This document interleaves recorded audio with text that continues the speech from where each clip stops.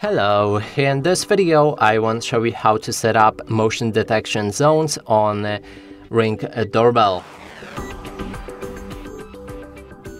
To do this, first you will need to click on the gear icon next to your camera feed inside the app, then navigate to motion settings. Inside we have camera motion zones. We can click on it, and here you will see something like this. Then you can see all of the zones below, and everything outside the zone won't be counting as a motion detection. So that means this corner right here, it won't work for motion detection.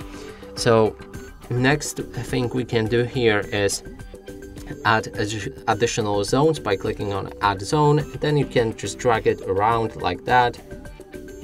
So let's cover that one on the top left corner. We can click on done. And there's also multiple different zones that you can find right here. And if you want to remove them, just click on that zone. You can also edit it that way and click on the bin button in the bottom right corner, and the zone should be removed.